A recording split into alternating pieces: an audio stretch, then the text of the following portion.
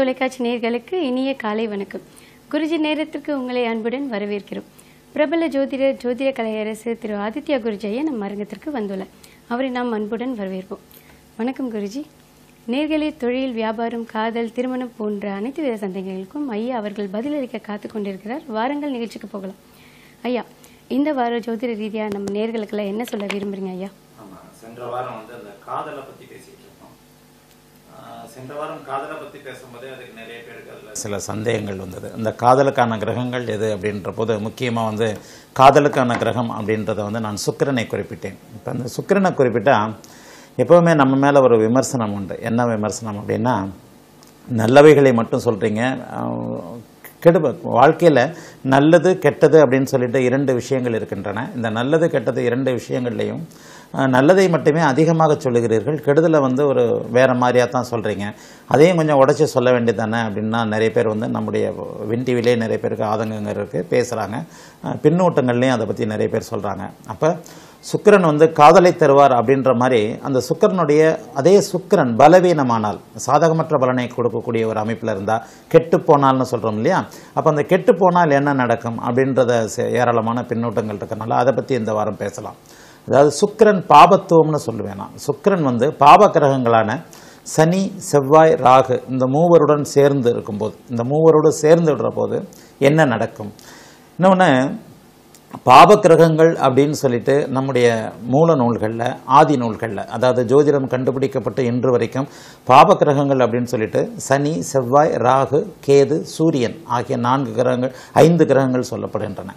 ஆனால் அதே நேரத்தில் நான் என்ன சொல்கிறேன்னா, சனி, செவ்வாய், ராகுவை மட்டும்தான் ஒரு முதன்மைப்படுத்தி சொல்லுகிறேனே தவிர கேதுவையும் சூரியனையும் நான் பாபகிரகங்கள் வரிசையில் எடுத்துக்கிறது இல்லை. இது என்ன அப்படின்னு சொன்னால், ஜோதிடத்தை மேலோட்டமாக பார்க்காமல் அதிகமான ஒரு நுணுக்கமாக பார்த்தோம்னா, பாபகிரகங்கள்லேயே சனி வந்து முழு பாவர், செவ்வாய் வந்து முக்கால் பாவர், சூரியன் அரை பாவர் அப்படின்னு தான் சொல்லப்படுகிறது. அப்போ அரை பாவர் அப்படின்ற போது அவர் பாதி சுபர் பாதி அசுபர் அப்படிங்கிற ஒரு காலகட்டத்தில் ஒரு அமைப்பில் இருக்கும்போது, கேதுவும் இதே போன்ற ஒரு அமைப்பில், கேது என்ன பண்ணுவார், ராகு கேது பாவர்களோடு சேர்ந்தபோது பாவத்தன்மையோடு இருப்பார், நல்லவர்களோடு சேர்ந்து இருக்கும்போது நல்ல தன்மையோடு இருப்பார் அப்படின்னு சொல்லப்படுகிறது. ஆனால் இந்த ராகு கேதுக்களுடைய சில வித்தியாசங்களை நான் சொல்லியிருக்கிறேன். ராகுவை போல மிகப்பெரிய கெடுதல்களை எதையும் கேது செய்து விடுவதில்லை. கேது வந்து ஒரு வளர்த்தெடுக்கும் கிரகம், ராகு வந்து ஒரு தேய்த்து விடுகின்ற கிரகம் அப்படின்றது தான் நம்முடைய மூல நூல்களும் மறைமுகமாக சில இடங்களில் சொல்லுது. அதுக்கு வந்து இந்த கிரகணங்களே ஜாஸ்தி சாட்சியாக இருக்கும். உதாரணமாக சந்திர கிரகணத்தன்று கேது பிரஸ்த கிரகணம், ராகு பிரஸ்த கிரகணம்னு ஒரு 2 அமைப்பு இருக்குது. எப்படின்னு சொன்னால், சந்திரனை ராகு மறைச்சா அன்றைக்கு அமாவாசை ஆகிவிடும். பௌர்ணமி அன்னைக்கு அன்றைக்கு அமாவாசை போல் நிலவு கிட்டத்தட்ட ஒரு 6-7 நிமிடங்களுக்கு முழுமையாக மறைந்து விடும். கேது மறைக்கும் போது வந்து நிலவு எந்த காலத்திலையும் முழுமையாக மறைக்காத ஒரு சிகப்பு வடிவமான ஒரு அமைப்பாக இருக்கும். அதன்படி கேதுவை நம்ம வந்து பாபராக கணக்கெடுத்துக்கிறது இல்லை. அதனால் சுக்கிரன் எப்பொழுதெல்லாம் செவ்வாய், சனி, ராகுவோடு சேருகிறாரோ, தானே வந்து ஸ்தான பலம் இழந்திருக்கிறாரோ, அப்போது இந்த நல்லவைகளை தராமல் கெட்டதுகளை தருவார்.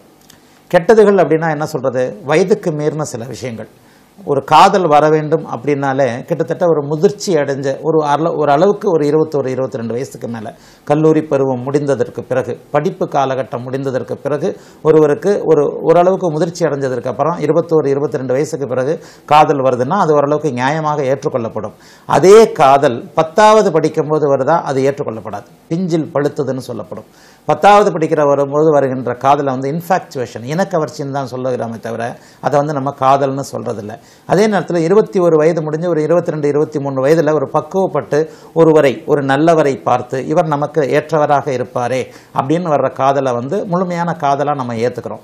இப்போ இந்த பிஞ்சிலே பழுக்கிறது 10 வயசு 16 வயசில் வருகின்ற அந்த காதலை ஸ்தான பலம் இல்லாத, ஆக அந்த ஸ்தான பலம் இல்லை அப்படிங்கிற ஒரு அமைப்பில் வந்து சுக்கிரன் வந்து எப்போதெல்லாம் தன்னுடைய சொந்த வீடுகளில் இருந்தாலும் அல்லது பகை நீசம் போன்ற வீடுகளில் இருந்து செவ்வாய், சனி, ராகுவோடு சேர்ந்து பாபத்துவகமாகி இருக்கின்ற நிலைமையில் அவருடைய சுக்கிர தசையோ அல்லது சுக்கிரனோடு தொடர்புள்ள சுக்கிரனின் வீடுகளில் அமர்ந்த தசாபக்தி அமைப்புகளோ அல்லது சுக்கிரனோடு சேர்ந்த செவ்வாய், சனி, ராகு போன்ற பாவகிரகங்களின் தசை வரும்போது ஒருவர் காதல் என்ற பெயரில் காமத்தின் அடிப்படையில் இனக்கவர்ச்சியால் தூண்டப்பட்டு சில தவறுகளை செய்வார்.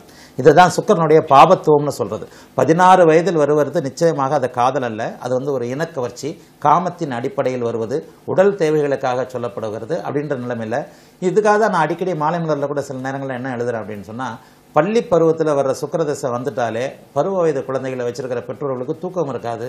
சில நேரங்களில் ரொம்ப கடுமையான அமைப்புகளில் நான் சென்ற வாரம் எழுதிய போல குழந்தையை வந்து பாம்பு என்று அடிக்கவும் முடியாது, கயிறு என்று தாண்டவும் முடியாத ஒரு விஷயத்தில் வந்து பெற்றோர்கள் மாட்டிக்குவாங்க.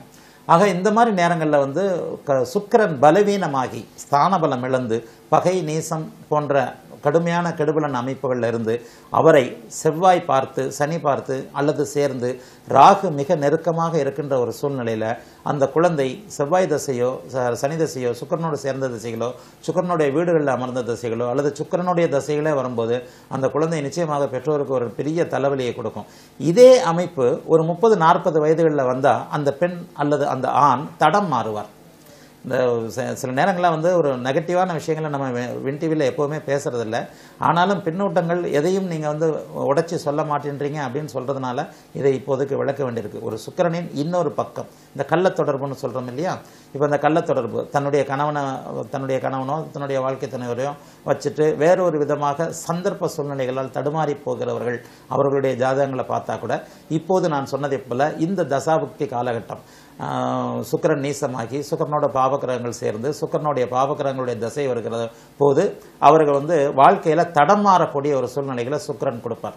இப்போ இதில் என்ன அப்படின்னா, ஜாதகத்தில் ஒரு பெரிய இது என்னன்னா, பிகினர்ஸ் ஆரம்ப நிலையில் உள்ளவர்கள் இப்போ இந்த நிகழ்ச்சியை கேட்டுக்கிட்டு இருக்கிறவங்க உடனே எனக்கு தெரிஞ்ச ஒருத்தருடைய ஜாதகத்தில் வந்து இப்போ சுக்கிரன் நீசமாக இருக்கிறார், அவர் செவ்வாய் சனியை பார்த்திருக்கிறார், இது மாதிரி அவருக்கு நடந்து விடுமா அப்படின்னு கேட்டக்கூடாது. இதில் என்னன்னா, மகா நுணுக்கமான ஒரு கலை ஜோதிட கலை. எல்லா விதமான அமைப்புகள் இருந்தாலும் அந்த தசாபக்திகள் வர வேண்டும் அப்படின்னு நம்ம சொல்றோம். இப்போ நான் சொல்லுகின்ற இந்த அமைப்பு சுக்கிரன் பலவீனமாகி பாவக்கிரகங்களுடன் சேர்ந்திருக்கும் போது அவரை குரு போன்ற சுபகிரகங்கள் பார்த்தால் தொடர்பு கொண்டால் இந்த பலன் மாறும். எல்லாவற்றுக்கும் எல்லா விதிகளுக்கும் விதிவிலக்குகள் இருக்கின்றன. ஆகவே மகா நுணுக்கமாக கணிச்சு பார்த்து தான் என்ன நடக்கும்னு சொல்ல முடியுமே தவிர எடுத்தார் போல நான் சொல்ற ஒரு விதியை வச்சு அவர் வந்து தடம் மாறுகிறவர் அப்படின்னு சொல்லிவிட முடியாது. அதே நேரத்தில் அந்த தசாபக்திகளும் வரணும். இப்போ நான் சொல்லுகிற மாதிரி சிறு வயதில் ஒரு குழந்தைக்கு சுக்கிரனுடைய சம்பந்தப்பட்ட தசாபக்திகள் வரும்போது தான் அவர் மாறுவாரே தவிர இந்த அமைப்பு இருந்து அந்த சுக்கிரன் சம்பந்தப்பட்ட தசாபக்திகள் வரவில்லை என்றால் அவர் நன்றாகவே இருப்பார். ஆகவே ஒரு அமைப்பு ஜோதிடத்தில் இருந்தாலும் அது எப்போது நடக்கும் அப்படிங்கிறது ஒரு மிக மிக முக்கியமான ஒரு விதி இருக்கிறது. எப்போ நடக்கும் அதுன்றதை பார்த்து தான் நீங்கள் வந்து கண்டிப்பாக சொல்லணும்.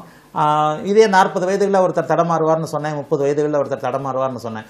அவருக்கு அந்த வயது அந்த அமைப்பு சுக்கிரனோடு சேர்ந்த பாபத்துவ அமைப்பு 60 வயதில் வந்து அவருக்கு அந்த வாய்ப்பே இல்லை. அப்போ எல்லாவற்றையும் காலம் தேசம் சுருதி யுக்தி வர்த்தமானம்னு சொல்லிட்டு இடம் பொருள் அத்தனையும் கணித்து வயது உட்பட கணித்து, அதுக்கு தான் நான் அடிக்கடி சொல்லுவேன், அவரவருடைய வயது இருப்பிடம் தகுதிக்கேற்றாற் போல பலன்கள் நடக்கும்னு சொல்லுவேன். ஆகவே சுக்கிரன் பாபத்துவமாக இருந்தால் அந்த தசாபக்திகள் சுக்கிரன் சம்பந்தப்பட்ட தசாபக்திகள் வரும்போது ஒருவர் காமத்தின் அடிப்படையில் தடமாறுவார். அவர் 16 வயதாக இருந்தால் அவர் இனக்கவர்ச்சியின் அடிப்படையில் தடமாறுவார். அடுத்து அவர் 30 வயது திருமணமான அமைப்பில் இருந்தால் அவர் வந்து வேறு வாழ்க்கை துணைக்கு துரோகம் பண்ணுகின்ற ஒரு சில நிலைமைகள் இருக்கும், அல்லது காதல் என்ற பேரில் ஏமாறுகின்ற சில நிலைகள் இருக்கும். அனைத்துமே சுக்கிரனை இந்த காமம்னு வந்துட்டாலே சுக்கிரனை அடிப்படையாக வைத்துத்தான் பலன்கள் சொல்லப்படுகின்றன. சுக்கிரன் பலமாக நல்ல விதத்தில் இருக்கின்ற ஒருவருக்கு எந்த காலத்திலும் அந்த ஆண் பெண் விஷயத்தில் எதிர்பாலினத்தினர் விஷயத்தில் துரோகங்களோ நம்பிக்கையான இந்த விஷயங்களோ நடக்கவே நடக்காது. அவர் வந்து ஒரு ஆசீர்வதிக்கப்பட்ட ஒரு ஆத்மாவாக இருப்பார். அவருக்கு ஒரு நல்ல வாழ்க்கை துணை கிடைக்கும். வாழ்க்கையில் தடமாற தேவையில்லாத ஒரு சூழ்நிலை அவருக்கு நிச்சயமாக இருக்கும். எப்போது சுக்கிரன் பலவீனமாகி அவருடைய தசாபக்தி அமைப்புன்னு வரும்போது அவருக்கு வாழ்க்கையில் தவறுகள் செய்யக்கூடிய ஒரு சில நிலைமைகள் இருக்கும். அது சென்ற வாரத்தினுடைய தொடர்ச்சியாக இதை பேசணும் அப்படின்றதுனால இப்போ இந்த வாரத்தில் பேசிட்டோம்.